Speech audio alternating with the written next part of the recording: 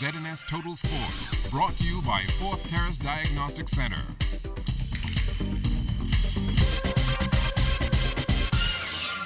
Good evening, everybody. Welcome to your second look at sports. I'm Charles Fisher. The countdown is on to the Commonwealth Youth Games, just 7 days away. Over 1,500 athletes ages 14 through 18 representing 70 nations taking part in 9 sporting disciplines. Teams will start arriving as early as Wednesday, according to Games CEO Romel Fish-Knowles. Northern Ireland will be the first official team to arrive, and I think they arrive sometime tomorrow. The village actually opened up on the 16th, and so we're anticipating everything, the smooth transition. We're putting our final touches together in terms of our preparation. I just wanted to extend a heartfelt thank you to the Ministry of Youth, Sports and Culture, Mr. Michael Pintard, for assisting us with getting these games off. Him and his team, P.S. Campbell, came to our rescue, if you would, and really provided us with the support to put on what I think is the most exciting games ever to hit this shore. Wednesday will definitely be a big day. That's when Team Bahamas will also be named. That's going to give me goosebumps. I mean, and one of the driving force behind the Bahamas bidding for these games, and our chairman, Mr. Wellington Miller, was to give these young athletes an opportunity to compete at home that otherwise will not have that opportunity. 132 athletes. We're never, ever going to assemble this much athletes again unless, of course, we host another major games. But and to see them on the parade of countries come opening night, the official opening, which begins on the 18th, to see them march out in their Bahamian colors, 132 of them and then another 45 officials, it's going to be a long parade, and I think Bahamia's going to be proud. Speaking about teams, our senior ladies national basketball team in the U.S. Virgin Islands and will tip off play Wednesday against Mexico at the FIBA Americas Central Basket Tournament. The tournament will be held from July 12th through the 16th.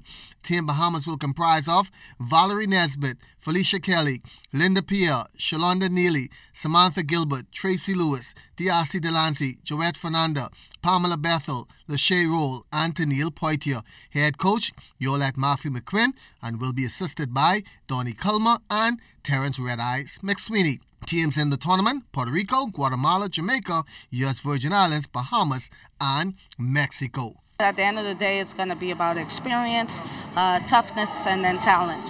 So we want to put our best foot forward, and that's what we intend to do. We need to be in the top 3, all right, in order to play in Argentina in August.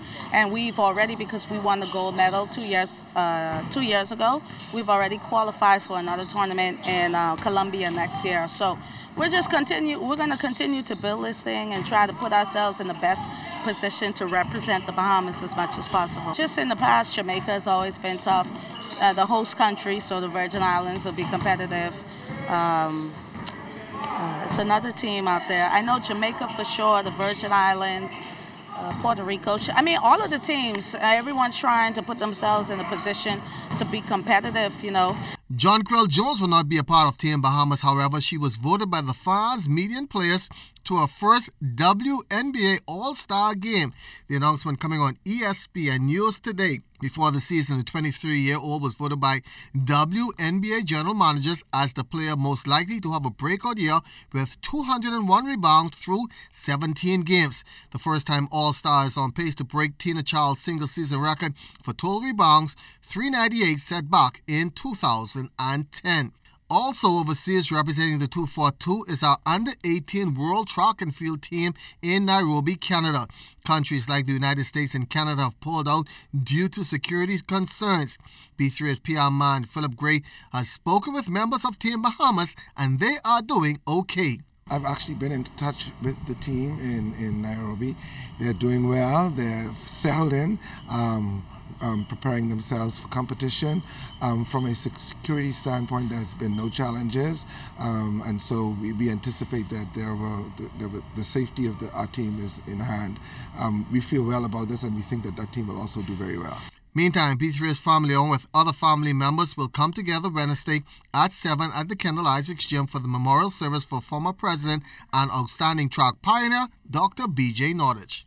The B3As, in conjunction with friends of Dr. Nordich, will be holding a memorial, an opportunity for us to do a tribute to this elder statesman of the Federation, just to pay the accolades and our last respect to him.